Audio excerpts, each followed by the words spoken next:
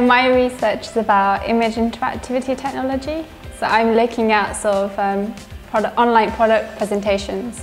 So when you go shopping online, like you might try to sort of visualize the product in more detail. So you might try like image enlargement, you might try to rotate the product, you might try to, if there's a video, you might play the video.